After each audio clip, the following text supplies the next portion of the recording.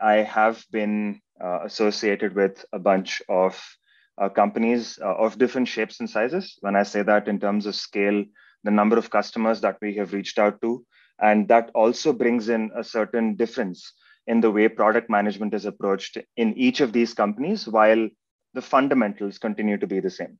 And something that I'd like to focus on in this conversation with everybody are more inclined and closer to the fundamentals.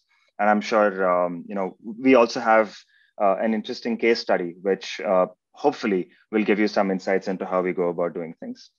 So, firstly, I'd like to cover my journey into product management. Like Nija said, I've been able to join a couple of dots before finding my calling at product management, and I'm looking forward to sharing that with you. Skills that I have been able to identify either through personal experience or when I speak to product mentors, my colleagues, my reportees, and essentially figuring out what are the broad set of skill sets that are needed to be a rockstar PM. And hopefully, through maybe some nuanced conversations, we'll also be able to cover some specific areas. Like I said, we also have a case study, and I'd like to reserve some time for questions and answers. So majority of the focus is going to be on case study and question and answers, while I brush to some of the other aspects as we move along. This is something that I enjoy talking about. It's ABC of my early career. Yes, there was acting. Yes, there's Bangalore, and there was coding.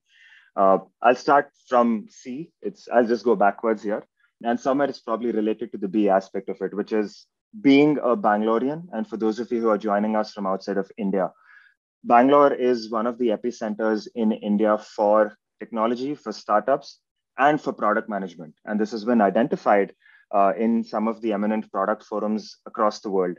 So while at least product management is a relatively new vocation in India, when I began my career, I started as a quintessential engineer. And then I started venturing into figuring what I truly wanted to do in life. While I enjoyed coding, my early stages were with Hewlett Packard, where I worked as a system software engineer, more on the Unix, C, and assembly level coding. That's what I started with. I had the privilege of filing a couple of patents as well.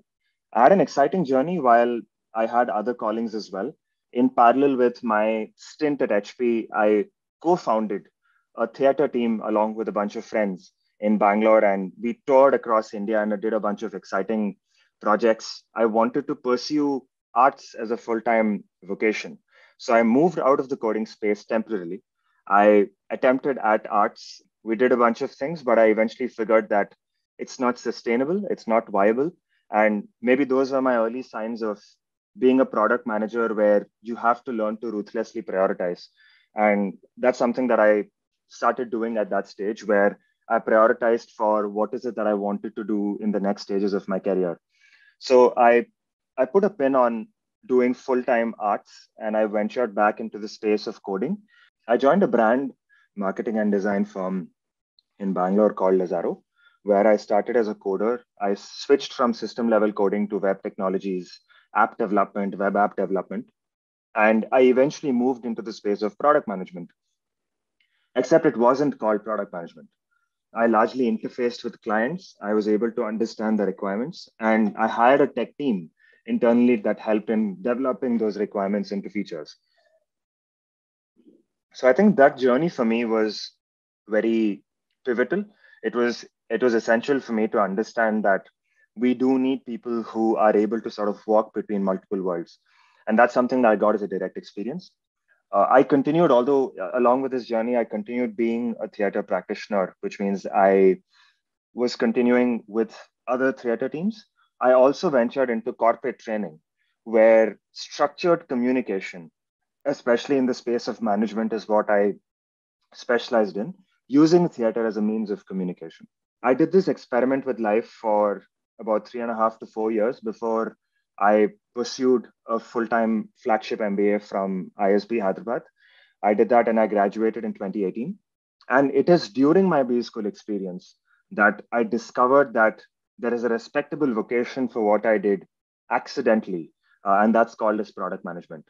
And I was able to join a lot of dots internally, and suddenly things started making sense in terms of being multi-skilled and being able to put all of that to the fore while showcasing a high degree of ownership and presentation skills. And I'll definitely be covering some of that as we move along. So that's broadly what I would call as the ABC of my early career. My journey into what I would call as on paper designation product management, while I started doing product management much earlier than this. I think started with an on-campus placement into Flipkart, where search as a problem statement. I thought it was a very fascinating area. I was leading this for about 1.5 years. I also was part of the core team, which launched a few platforms, subsidiary platforms in Flipkart, like the Flipkart wholesale platform. We had another platform called as toogood.com, where I was part of the core discovery experience charter in each of these spaces. Another key area that I worked on at Flipkart was category experiences, which is books and precious jewelry from an end-to-end customer experience with a product point of view. So essentially creating an actionable roadmap for every single step of the customer journey for these two categories. I joined Amazon during the pandemic and incidentally moved out during the pandemic. I was there for close to 1.5 years where I was leading the India product team for a program called as Found It on Amazon. Found It is essentially, think of it like Instagram meets Pinterest. Essentially, it's a content feed that helps create or instigate interest for products rather than creating a space of simply having a transactional experience for customers. So that's something that I worked on from three problem statements point of view. One is building a state of the art and a delightful customer experience on the feed, interfacing with content creators or influencers that enable them to upload and create great content, and intelligently plugging this content that's available and meeting the customer in their shopping experience across the shopping funnel at Amazon. So that's something that I was doing at Amazon. And I very recently moved into Toothsi. I started my journey with Toothsi in February. Toothsi and Skinsy essentially is a D2C health tech company where we build products and services for customers. We have started with oral and skincare. And just to give a little bit more about this in 20 seconds, in oral care, we have started and are current market leaders for invisible teeth aligners. So if you've heard of Invisalign, which is a US company, in India, Toothsi is the current market leader in this space. We also have a couple of over-the-counter products like teeth whitening kits and a few other things related to this, electric toothbrushes. In terms of Skinsy, we are the first company in the world to launch laser hair removal from home. So essentially, it's again a service which we are customizing based on the customer's skin and requirements and condition. We also are shortly going to be launching a couple of over-the-counter products. We'll be moving internationally and launching soon. We are also, as we speak, developing a retail experience center in Bangalore. We're starting with Bangalore on this.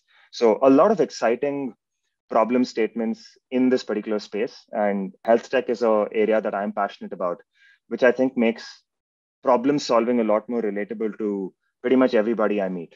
Unlike esoteric problem statements that I was solving for at Flipkart and Amazon, this journey has been extremely exciting. And I'm looking forward to what's in store for this. Cool. So I think one of the bits that I have been able to uncover, and like I said, I've been an accidental product manager. I started as an IT guy. I started as a coder. I then did a bunch of things in the art space. Fun fact, my alternate job offer to being a product manager was being a radio jockey in one of the leading radio stations in Bangalore. And I went ahead with product management only because technology is at my heart and it's something I wanted to be closer to. So I've been able to, through experiments and after having worked in startups like the one I mentioned, where we also incubated an e-commerce company in the space of superbikes. It's called bigbadbikes.com. It still exists. Please check it out. So having worked in startups, having worked in medium-sized companies, moving to large size like Flipkart, and mammoth-sized companies like Amazon, what I've been able to uncover through these different experiences, working with colleagues, veterans who have been around in the space for a longer time, I've sort of created a very simple list of skills that are sort of required to be a PM. Not all of them are needed for you to become a PM. So I think what I'd like to share is that depending on the company that you're joining, starting from there, the size of the company, the stage at which the company is in, is it a startup? Is it a large established company like one of the FANG companies? So based on the company, within the company based on the specific problem statement areas, which is essentially the products that you'll be working on. And then specifically within that, the stage at which the particular product is in, your skill sets could change, or you might need to shine a lot more in certain more skill sets compared to the others. So this list, while it's not a comprehensive list, it's a fairly sound list of a variety of skill sets. And based on the kind of problem statements that you're solving and the three parameters I spoke about, some skills are needed more than the other. Right. So that's just something that you'll have to be mindful of. And I can perhaps take a few questions in the Q&A as we get there. All right, so before we begin, for those of you who relate to cricket, if not, we can always provide an example. I'm a huge cricket fan. I'm a buff. I watch a lot of it, and I know that the IPL match is going to start in the next 15 minutes. But yeah, otherwise, this is a picture for those of you who have evolved and grown watching cricket. Some of you might know some faces might not be familiar. But if you can drop in the chat box your answer to this question, who is the best of them all? Right? And I'll probably just call out the names in case you don't recognize faces directly. There's Jacques Kallis, there's Sachin Tendulkar, there's Muthaiya Muralidharan, there's Glenn McGrath, there's Virat Kohli, there's Dhoni there's Jonty Rhodes, and there's Ravindra Jadeja, all across different countries. So I'm not biased to just India. So can you just drop in who's the greatest cricketer? I see a lot of Dhoni fans. Yesterday's match might have been very depressing for you. Virat Kohli, yes. I'm a hardcore RCB fan being from Bangalore. So yes, Virat Kohli. I see ABD coming in. That's interesting. Gaurav says you don't know why there is Jadeja here. That's very interesting. All right, one and only Sachin. A lot of Sachin fans. There are UV. All right, Saurav says depends on what the situation demands. Very interesting. I'll probably give it 30 seconds more. JK, I'm assuming Anshya is talking about Jacques Kallis. Okay. I'm not joking, but yeah. All of them are best in their respective areas. That's Kushal who's saying that. All right. Sachin is God. I agree. All right. So yeah. So I think some of you have gotten this, that you could be fans of a certain set of people who are good in their own disciplines, right? The follow up, a good product manager or the signs of you being a product manager is if you follow up a direct question like this with a follow up question, which says, what's the situation, right? So best is very contextual to where you are. If some of you recall the time when pretty much the entire Indian batting order was dependent on Sachin, and the day Sachin gets out early, you see a collapse and India is almost invariably going to lose the match. So it really depends on what the outcome that you're searching for. If it's personal track records, then maybe they're the best in their own spaces. But what is the potential contribution that each of them make in order to help their specific team? And this is, of course, specific countries, but you can take this to county cricket, to league matches like the IPL and so on and so forth. What is the contribution that they're making? Right. So the perspective of a product manager here, right? And if I had to take an overall and a generic context, Sachin, Dhoni, Virat are known more for their batting skills. They're perhaps batting specialists. Dhoni is also a good keeper, but he's not the best keeper. He's a good keeper. Right? Jonty Rhodes is the world's best fielder that's there. That's great. Muthaiya Muralidharan and Glenn McGrath are great bowlers. One's a spinner, one's a pace bowler. And there's Jacques Kallis and there's Jadeja. Both of them that stand out in their own spaces. Some of you have called this out, but essentially both of them are what we call as all-rounders, right? Why are all-rounders important to cricket? Why did they even evolve, right? Why are they needed? Why not have in 11, 5 based on the pitch, 5 specialist bowlers and 5 specialist batsmen? And one could be a wicket keeper or a batsman, right? Why do we need these all-rounders in the team? And if you have noticed, in the past 5 years, especially with the evolution of shorter formats of the game, where bad days or test cricket, where you have time to redeem yourself, doesn't exist as much. Like Sahil saying this right, like good days and bad days, it sort of takes that out of the equation. What all-rounders bring to the table is they are essentially the glue between what specialists can't do, or what specialists are sort of, if it's a bad day, what they sort of counteract for. You can rely on all-rounders to do at least one thing. Like Jadeja is also known for his phenomenal fielding capabilities. If not for batting or bowling, he's going to contribute from his fielding to take wickets. While historically Jack Callis is probably the greatest of all time in terms of being an all-rounder, in today's playing days, it's probably Jadeja who's easily the best player of all time, right?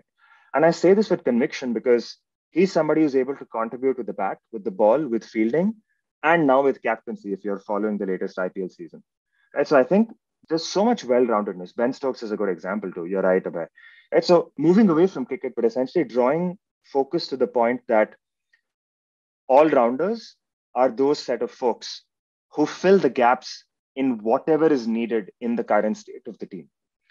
And quintessentially, product managers, and this is a term that I've been, essentially saying for a very long time, product managers are specialist generalists. While it's a mouthful and probably takes a bit to register, think about it. You are creating generalists who are special at being generalists. And that's what all-rounders in cricket also do. So while I've spoken about that and shifting focus away from cricket to perhaps something that is more applicable in the current setup for product management, while I understand there are a lot of companies, even outside of IT, outside of companies that are building IT-based products, which is either B2B SaaS companies, B2C companies, e-com, whatever have you. While I do understand that even mechanical engineering and electrical and a lot of different companies are now exploring product management, I think as a vocation, maybe in the past decade and a half, it's evolved more in the IT space. So in the context of this conversation, I'm going to stick to that, right? But it is applicable outside of it. So I'm going to stick to that for now. The number one skill in my experience and from what I have seen, and I want to put right up there, is high stakeholder management.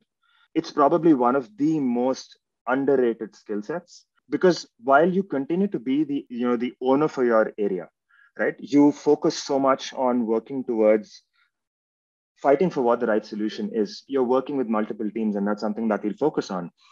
It's a product manager that understands to a certain extent what an engineer does, what a design folks do, what business analysts do, what business teams do, what leadership requires.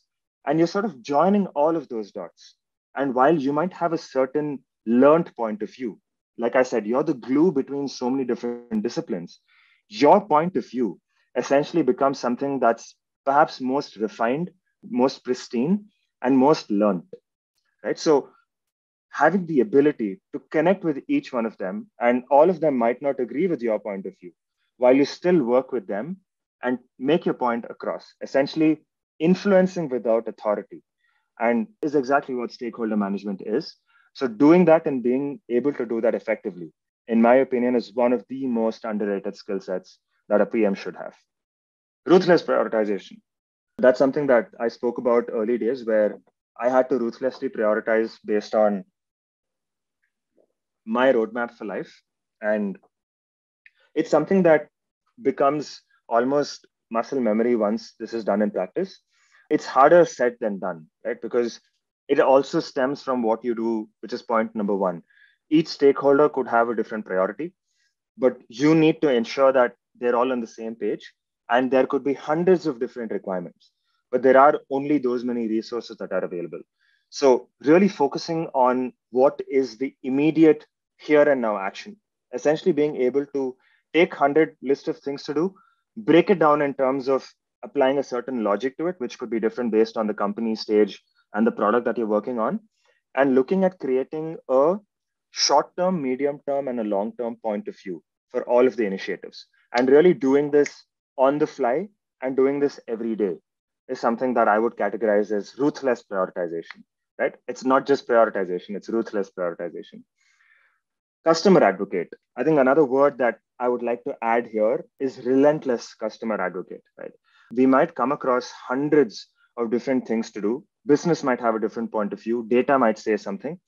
But what we do is talk to customers, have a customer point of view. Product managers are relentless advocates for solving for customer problem statements, even if it means optimizing for or dropping some of the initial stages, optimizing for some of the backend bits. You'd be surprised to learn that even today, so many of the backend systems in extremely evolved companies like Flipkart and Amazon are run on Google Sheets and Excel sheets, only because That's the only amount of bandwidth that we have. And we'd like to focus that much more on ensuring that customers have a delightful experience. Fun fact, and you can look this up, early versions of SpaceX, and I mean this, rocket science was also on Excel sheets, right? So those people who look at Excel sheets in a bad connotation, believe me, it's a great place to be. It's a good starting point. So advocating for customers is number one. Being able to articulate the why of something. As you evolve further, and perhaps the weightage for this increases as the evolution of the product happens, or the evolution of the company or the product stage happens, or your own personal evolution happens. Being able to truly articulate, and there'll be plenty of signals for this. There could be primary research, there could be secondary research, customer insights, whatever it is. And then you sort of start backing this with data. And then being able to articulate why and using data and insights as a means of driving your point for better stakeholder management rather than leaving something to a gut feeling, which is something that most founders and early stage PMs and early stage products start with. And then you sort of start learning from those mistakes or learning from those successes and then using data to back it such that you stop having conversations about your opinion versus mine, but essentially looking at data as a means of articulating the why of your doing something. Process optimization. I'm not going to spend too much time on this, but quite often you might find based on product managers being able to think in a structured way, we are immediately able to adapt and adopt into new environments and recognize that there are gaping holes even when it comes to processes. So process optimization is also a good skill set to have for a PM. Presentation skills, I've spoken about this. While it is related to stakeholder management, for you to being able to connect, presentation skills doesn't mean just being able to put a good PPT together and connecting with a certain audience that you're talking with, but it's also the ability to use articulation. If it's just writing a good PRD stands for a product requirements document, being able to write a well thought through PRD, right? Using writing as a means of helping you structure your thoughts. So essentially presentation skills covers those aspects as well. But this also spans from even basic things like interviewing to representing yourself on job forums like LinkedIn, the way you represent yourself personally as a brand, and for you to be a spokesperson for your brand. Leadership is another aspect, probably the second last on my list here would be leadership, which is the ability to influence while you have authority. As product managers, it's harder because you are working with, or you'll be leading a bunch of product managers, each of them who not necessarily have the necessary authority to influence teams, especially stakeholder teams, right? So how is it that you work with them in order to drive ownership, being able to enable them in order to deliver what they are doing, and inculcating skills which are product 101. So that's again something that comes up. Perhaps those who are looking at long-term product managers or experienced product managers would relate a little more to this. And the last one would be innovation.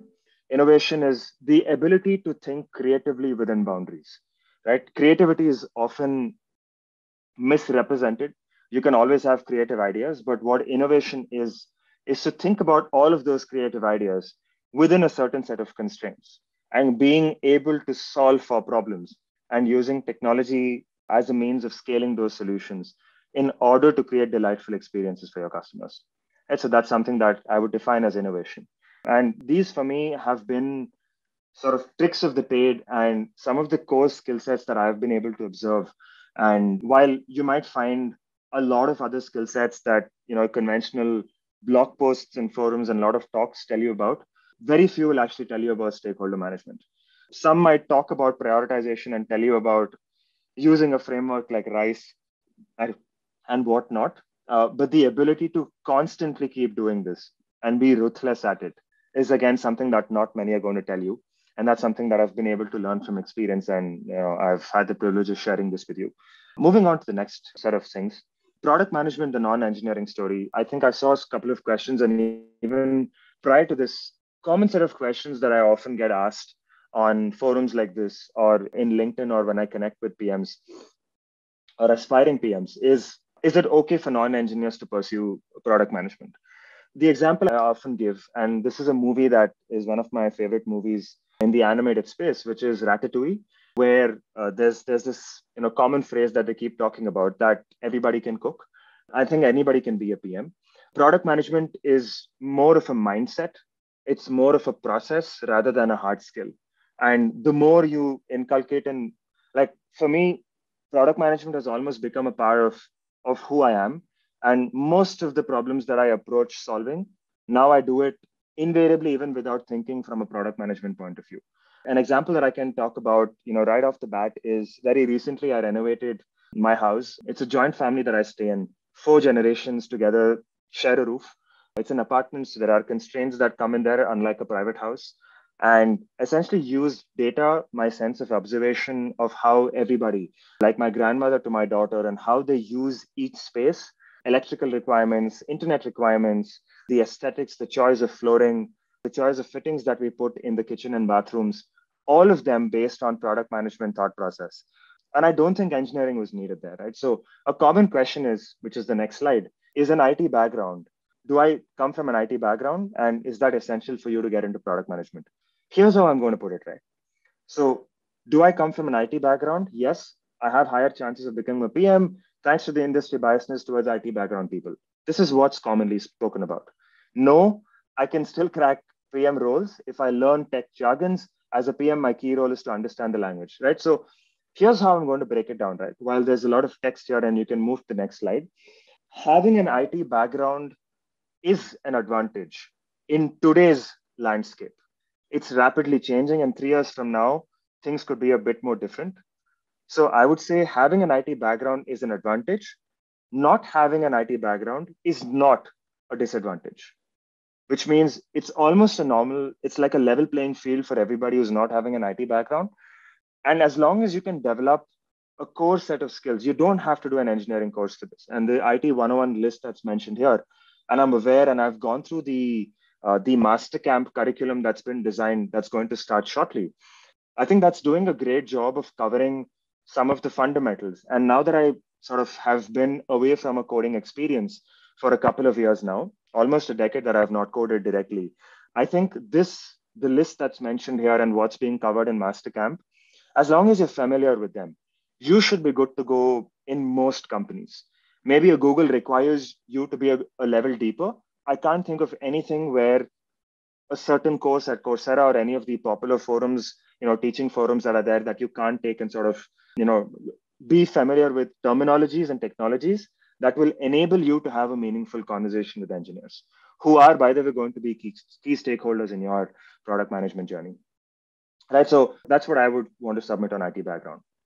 Same thing for data analytics. I'm going to skip over this slide in the interest of time, and you can go to the next one as well, where again, it's similar to this. It's good to have a background because while you move ahead in your product management journey, it's knowing and understanding the language of data is important. What I would put it as on the side of no, and I have seen people even from a design background, those who come from NIFT and some of the very popular institutes from design and are hardcore designers make their way into product management. Being able to ask the right set of questions to your respective data analysts or business analysts or MIS engineers, whatever they are, as long as you're able to ask the right set of questions, you should be good to go from a data point of view. Nevertheless, I think, again, as a beginner in your product management journey, it's good to have a certain set of skill sets and a familiarity. And again, these core concepts that are mentioned below in the yellow box, those that are also going to be covered in the MasterCamp course, I think should be more than enough for you to be able to kickstart your journey. And like they say, there's no better learning opportunity than experience. And you'll sort of learn to start curating where you are as you start your journey on product management. Design background, again, very similar. You don't need to be able to create high fidelity mocks with beautiful color and fonts. As long as you're able to discern between user experience, which is UX, and UI, it's absolutely okay. It's okay to create bare bone white and gray boxes as long as you're able to articulate. And like I said, again, having a very good understanding of why a certain element is important in that screen at that point in time, rather than flooding that particular screen with hundreds of different options, right? Think about simplified experiences that you have used, right? Like, simple things like Uber, which the biggest call to button there is selecting your cab and booking a cab. right? It's so easy. They don't complicate that experience with hundreds of different options and things that are running in the backend. So as long as you're able to discern between this, it should be fine. And again, these sort of basics that are mentioned below should be sufficient for you to start your journey. Similar to research, I dare say that having a customer research, and since I spoke about being a relentless customer advocate, is a quintessential skill set for a product manager. If you do have familiarity with customer research or you come from a research background, it's a skill set that any company, maybe earlier stage companies and startups, will be able to value significantly because it gives you the ability to directly connect with customers, draw their feedback. Quite often you'll find, and I'll quote Henry Ford on this, where he talks about if you ask customers what they want, they'll say they want faster horses, right? So quite often you'll find in a product management experience, customers are expressing a certain intent of what they want, but what they need could be something that's unexpressed, right? So being able to discern between the two is something a good customer research person would do, and it's a good skill set to have as a product manager. So we're going to do a quick, fun case study that I wanted to talk about. I've been thinking about how do we go about it, and maybe I can just start off with one question and 30 seconds for these answers. Can you name the top 2 or 3 apps that you use on a very regular basis on your mobile phones every day? And I stick to mobile phones. I know there are desktop apps and experiences. Top 2, 3 apps that you use. Fun apps that you could use for recreation, that you do for any of the requirements that you have. I see a lot of Zomato, Swiggy. Yeah, we are close to dinner time, so I do understand. Some people have spoken about some payment related apps. I see a lot of Paytm, GPay, Instagram, Telegram, Snap, YouTube, TED Talks. Very interesting. Yeah, I actually do agree. TED has a very good app, which I enjoy using. Splitwise, understandable. LinkedIn, cool. I think the app that has stood out for me is WhatsApp, right? So you can stop with your answers. I think the most word cloud common one that I saw was WhatsApp, and I'll probably stick to WhatsApp for this exercise. So let's do a real quick exercise here. You are the new appointed head of product for WhatsApp. Okay, so you are the head of product for WhatsApp. If you were to build a feature, and maybe for the sake of clarity and context, I'll stick to WhatsApp India, just for the sake of this conversation. I'll stick to WhatsApp India because as a product manager and as a user have also done a lot of India-based apps. So you are the head of product for WhatsApp India. What is what is the first initiative or feature that you would like to build for users or customers in the India ecosystem? So take whatever approach that you want to for this. Maybe take about 4 to 5 minutes. Think about this from a product manager's point of view, based on everything that we have discussed. I'll probably reserve about 5 minutes for this, and then we'll move on to one quick step right after. Please don't put your answers in the text box. Vivek, thanks for dropping that. It led me to it. Just do this activity on a piece of pencil and paper, and just do this as an activity by yourself, and I'll lead this on to something. So please don't drop your answers yet in the chat box. I will revert to that in some time. I'm setting a timer on my phone. Sure, Kavya. The task is you are the newly appointed head of product for WhatsApp India. You've been asked to come up with a new feature that you would like to launch based on your experience, whatever is it that you want to do. What is that feature? Think about that and approach it from all the skills that we have discussed. And just take about 5 minutes to put it on pencil and paper, and then we can get to actually interacting with one or two of you to get that forward. I hope that clarifies.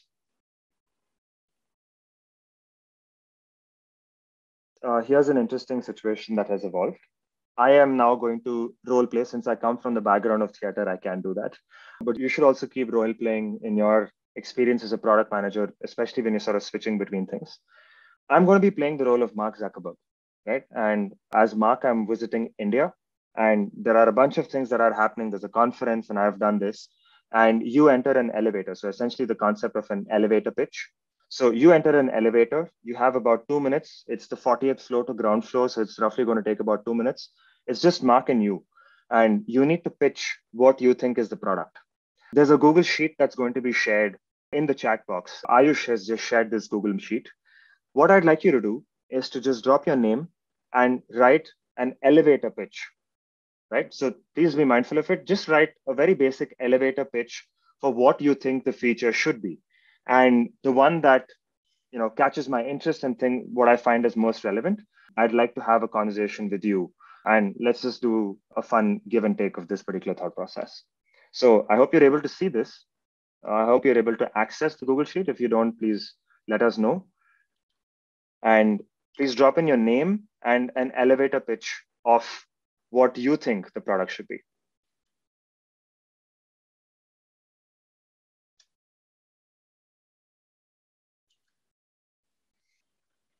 All right, I see a couple of entries already.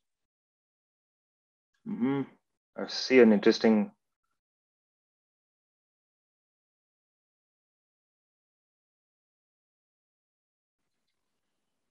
Okay, I see a few people in the chat saying that they're not able to access the form. In case you're facing difficulty of that, you can drop it in the chat here and I'll probably use that. I'll refer to both of them and I'll pick somebody. It's fine. So you can probably say elevator pitch, colon, and then write yours there.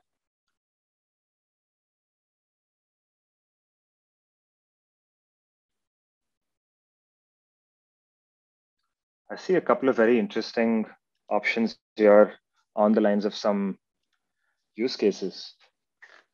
And in the interest of time, I'm just going to probably pick from those who have already placed something. Elevator pitch, I see Siddharth here is, Ayush is saying, hi, Mark already. It's very interesting. Thanks, Ayush.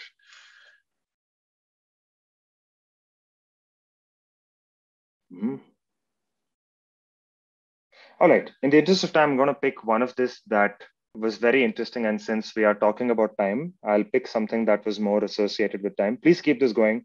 It's a great exercise to think about constantly. And it's just fun to do with your friends as well. I'm probably going to pick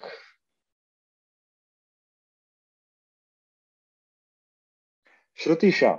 So Shruti Shah, if Ayush Vaibhav, if you can help, if you can pick Shruti, and Shruti, if you're willing to come on camera or just on audio, I'd like to have a conversation with you.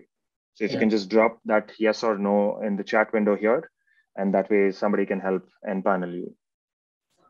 Tell me more about your idea. Yeah, so I was thinking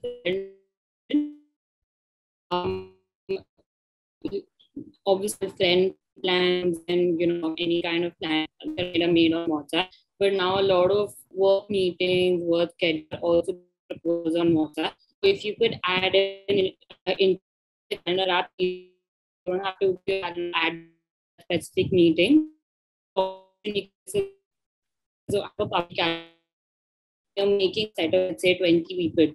You can have access to the calendars and then you can propose the plan accordingly. So first, 10 people are going to be like, can't do this, then for other people, that's not. So our process can be streamlined. Awesome. What was your insight? And for those who weren't able to catch all of it, I think I was just picking up from the bits that I could make out and from what she shared on the Google Sheet, which was around integration with the calendar, where it's especially when you're working with a larger set of people. How do we have calendar being integrated? Because a lot of us make plans, and if that can be integrated directly, that would be a good feature to have, right? So, Shruti, so this is clearly coming in from a personal experience. Is that right? In my last organization, a lot of people used to directly text you on WhatsApp when you want to sponsor one that was specifically meant for work. And then, especially at those times, because if you want to, you'll probably be out or you're on a holiday. It's very hard to get your calendar and then back or remember that 4-5 days later that easier. To me on a Saturday or a Sunday and tell me that let's study Thursday. I'll be at home. I don't have to go back to my calendar. I can do that from what. Awesome. So I'm going to ask you one question. So what you've done is you're an advocate for the customer here. You're presenting a point of view maybe a certain pain area that customers are facing, and you have a bunch of use cases that you called out, right? Like vacation, work, early stage startups who are primarily using WhatsApp as a means of Right. communicating and keeping track of things. I think that's what I'm taking away from this. Great points that you make, right? And there were probably hundreds of different ideas that were there in this space. What's the one thing that you're trying to improve? Essentially, how would you measure? Say you're able to launch this. What are you going to measure? The first thing I would measure is the number of business accounts that are there and how many of those accounts are now using calendar. That's number of users. What's the outcome? That's from an input perspective. From an output perspective, what is it that you'd like to measure? So, WhatsApp perspective, what I would. Yeah, you're the PM for WhatsApp. So what would you measure? Need a minute to think. Shruti, you might have to type that out. Sorry, I wasn't able to catch that on audio. Others, for those of you who are listening in, what's for you the measurability for this feature? For those of you who have been able to understand this, what do you think you'd be able to measure? Ashank, I think what would be helpful is if you can just summarize what was said, what's in the Excel sheet once again, because I think a lot of us were unable to catch what sure. The pitch, I'll probably paste it here. Just give me a moment. So this was the pitch that was there. And she spoke about a few examples while she came on call about how there are a lot of customer-based insights that she used. So she spoke about startups, business users, about those that are probably on vacation and want to find an easy way to keep track of things as soon as they're back. So these are great use cases. So what I see is that there is a lot of customer backing this. There is possibly some data points that we're thinking about. What I want to essentially get to, and probably will stop with the case study when it comes to this. I personally, by the way, the reason why I picked this particular thing and why I picked WhatsApp is this is one of the questions that was asked during my interview while I joined Flipkart. And I think the answer that I was able to present, and sort of firstly the thought process and then the answer that I was able to present, is what helped me crack a role at Flipkart as a senior product manager. So it's a question that's quite close to me, and it's one of my favorite interview questions. And what I was talking to the team here is that in the MasterCamp series, I would like to present my answer and what I presented, and love to hear participants' point of view when it comes to that particular approach. So while we wait for Shruti to sort of drop the measurability, and for any of you who want to take a dig at what is the end result of integrating calendars into WhatsApp, what is that one metric or two metrics that you would like to look at? I'd be very keen on learning this, so we can keep that conversation happening in parallel. I'm aware. So Vaibhav, you can share the screen again and the presentation, and we can move on to the next bit of things that we are doing. So while we've quickly brushed on my brief journey and the fact that I had a rather unconventional journey into product management, and I pride myself in being an accidental product manager, I spoke about experience-based and industry backward insights as to the core fundamental aspects of the key skill sets for a product manager. What I want to leave you with, right? And you'll start seeing that when I spoke about innovation, leadership, stakeholder management, it all alludes to one point, which is IQ is important because you need to start thinking intelligently about problems to solve, data to back you up, asking the right kind of questions, having the ability to read insights. EQ helps you climb the ladder faster because stakeholder management and some of the other key skill sets come into play. So that's something that I want to focus on. As a product manager, focusing on why rather than how and when, which are more sort of process related things and project management related aspects, will help you move faster. And having absolute clarity and conviction on the problem statements that you want to solve for. This again goes back to you being a relentless customer advocate and also being able to relentlessly or ruthlessly prioritize. And while you do all of these things, being a good all-rounder, you solve for everybody. You solve for your customers and users, for your business, for your team, for your company, and importantly, yourself. Right? So I just wanted to leave all of you with these key takeaways. And on that note, I hope this real quick session into product management has been able to at least instill a certain curiosity. There's no way you could have developed expertise or in-depth knowledge of what a PM 101 is, as long as it has instilled curiosity. That I think is a job done. And that's probably my measurability of what I wanted out of this session. So that's something that's there. I will read each of these inputs that you're adding, and probably in the Q&A, I'll probably leave some of my comments to that. And on that note, I'll hand it over to Vaibhav, who has a few things to speak about. Vaibhav, Ayush, over to you. Thank you so much, everyone. Thank you, Ashank. This was quite helpful. Good insight into what's going to come in the product management bootcamp. Ashank will be there himself, leading a couple of modules there. So we don't want to share too much. I'll just drop the link to the bootcamp. You can check out the website if you're interested. These are the highlights to the bootcamp. And if you're looking to transition into product, or if you want to build a career in product management, there's a bootcamp that we are going to start at the end of April. So I'll just drop the link in the chat and we can take it from there. Meanwhile, any questions that are there, we can look to answer. Yeah. We have a couple of minutes for Q&A and we can do that. Yeah, absolutely. So Sahil is asking, do you think entrepreneurs make good product managers? Well, yes. Entrepreneurs have a key sense, like a good entrepreneur, like you can be an entrepreneur, but I think a good entrepreneur is somebody who's been able to identify a core need of a customer, either articulated or unarticulated, being able to translate that, finding a solution for that, using technology to scale that particular problem, scale the solution to that problem, and being able to, your immediate stakeholders will be your team, but importantly, your investors, assuming you're going in for funding.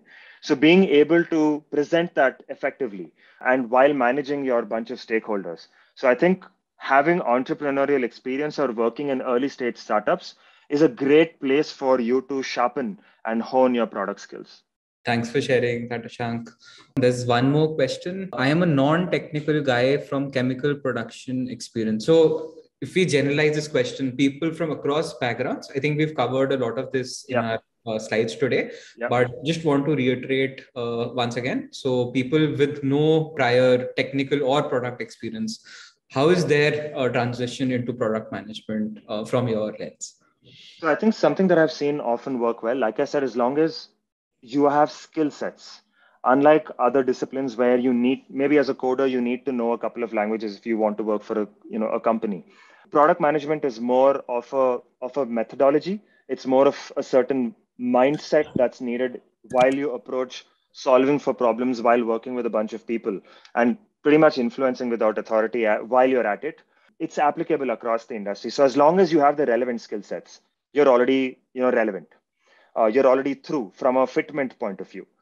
Now, how do you sort of make your first break into it? Maybe one of the good methods to do it, I remember seeing one of the questions very early on, is an MBA important?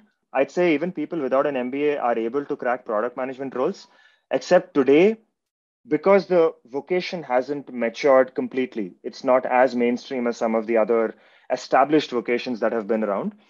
An MBA degree does provide you an easier access into product management.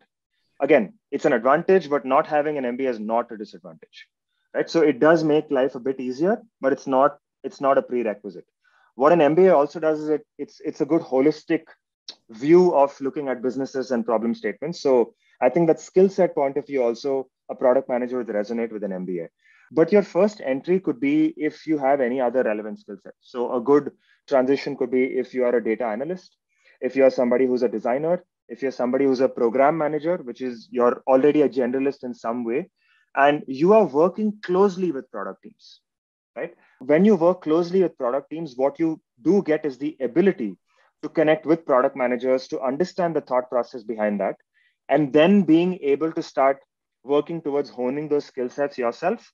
And if the company supports you to transition internally, great. You can apply for it, find the relevant skill sets, get feedback, find product mentors, and then make that transition into product management. The other way to look at it is start with early stage companies where they would be willing to invest in you as long as you have relevant skill sets and sort of offering a product role to you. And then once you have sort of tried your hand at it, you can then find relevant options in bigger companies. Thank you, Ashank. One more question that keeps coming up is, what is the difference between a B2B and a B2C product manager, and what are the difference in the skills that are required? That's a good question. I don't think there's a short answer to it, but what I would say, like simple breadcrumbs that I'd like to drop, is that B2B have much longer build cycles because your customers are not everyday customers. They might use your products, right? That particular business might be shipping certain products which their own customers are using, but your direct business customers, your cycles are much longer. You don't have as many. For example, an Amazon and Flipkart have millions of daily customers who are interacting with it, which means there's that much more richness of data and different spectrum of users. So your cycles are different. And as a product manager, ability to be more agile in a B2C environment is valued more compared to B2B environments, right? So B2B would be your ability to think more long term from day one, whereas in B2C, you have the ability to be a little bit more agile. I think prima facie, that's the difference. But fundamentals and core PM 101s remain the same. All the skill sets I spoke about, they remain exactly the same. Perhaps this is the only difference. It's like, again, going back to cricket, it's like just difference in pitch. Your skill set of being a batsman or being a bowler is the same. It's just the pitch conditions change. So you just have to alter your technique a little bit. That's the only difference. That's a great analogy. Thanks, Ashank. One last question before we let you go is any resources that you would suggest people to start brushing up their product skills? They're like starting out their product journey. So what kind of resources, what books should they read? What blogs should they read? I think today there is an ocean of different ones. So I don't know if there are better resources available, and I probably haven't been keeping track as much. But I think where I started is how to crack a PM interview. I'm sure all of you have heard of this. I think 2-3 key chapters in this to me were extremely insightful into understanding a product manager's journey from a structured point of view. Like I said, I was doing product management even before I knew I was doing it.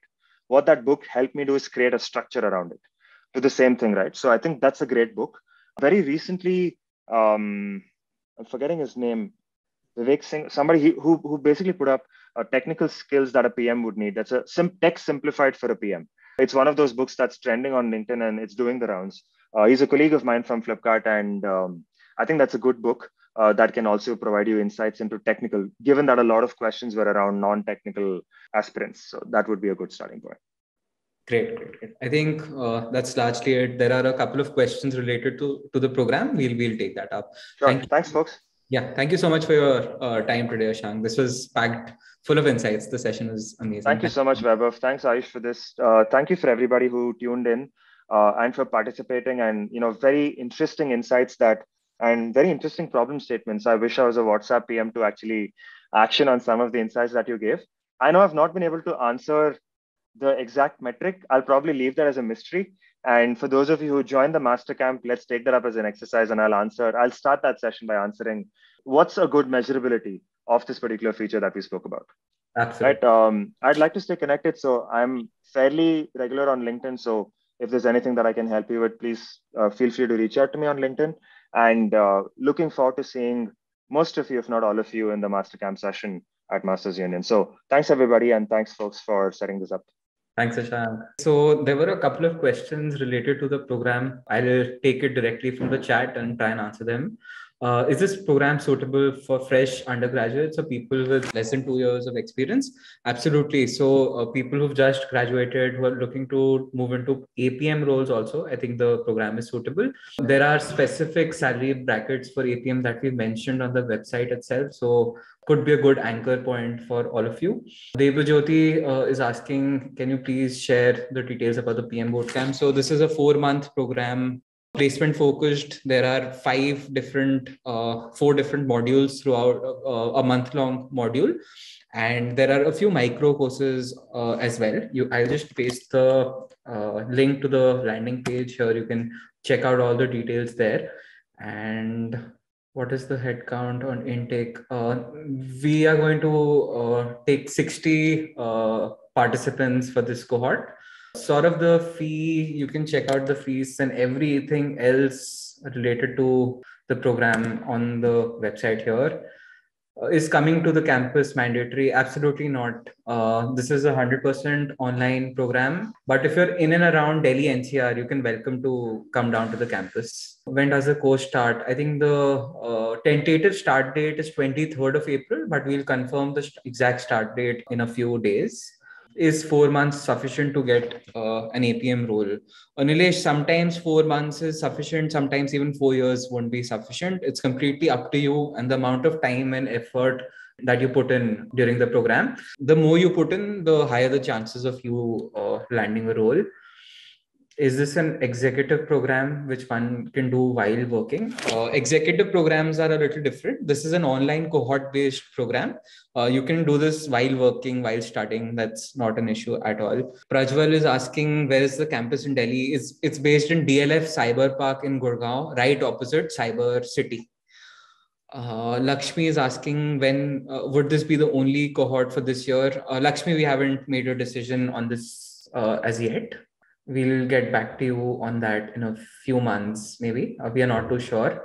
Kisle Kant is asking, are there any scholarships? Okay, there's a very interesting scholarship challenge that's running on. I'll just share the link in the chat. Maybe you'd like to participate in the challenge. Today is the last day of the challenge, incidentally. So I would suggest taking this challenge if you're looking for a scholarship in the program. Do you help with placements and job interview preparation? Sayed, that's the goal of the program throughout the 4 months. Besides the live sessions over the weekends where masters like Ashank, Rajshekhar Oja, all of these people would be taking the live sessions. We'll also be conducting a lot of career-related sessions where we'll not only help you with the interview prep, we'll also help you figure out the kind of industry and job roles that are actually suitable for your particular profile. So there's a story that needs to be built out from your past experience and the future that you've planned for yourself. So all of that will be covered after 4 months, how you assist for placement. So as I said, during the 4 months itself, after the first month, we'll start with the career development journey.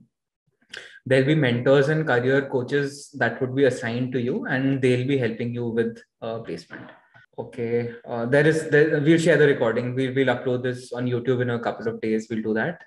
You'll be based out in a different country soon. Can I still take this up remotely, or so that will completely depend on the time zone, Akash. I think if you go to US, then it might be a little difficult. But if you're in and around Asia, then I think it will be okay for you to attend. We'll share the schedule also. So I think you should make a decision only after the timings are released, and we'll do that in a couple of days. Vipul will share the recording. Absolutely. There's no branch in Bangalore, Brunal, but we're going to have a number of meetups, local city meetups. So if there are enough people in Bangalore, we'll make sure we'll arrange for these local city meetups. Please provide the portfolio ideas. Okay, so an important part of the program is building out your portfolio. So for that, you'll have to join in the program, or like you can reach out to us with whatever your portfolio is currently. So do send us your portfolio and we'll be happy to help you out with it. Brunal is saying there are a lot of people who are enthusiastic in Bangalore, including a lot of Masters Union alumni. We hear you, Brunal, for sure. We'll do a number of city meetups in Bangalore in that case.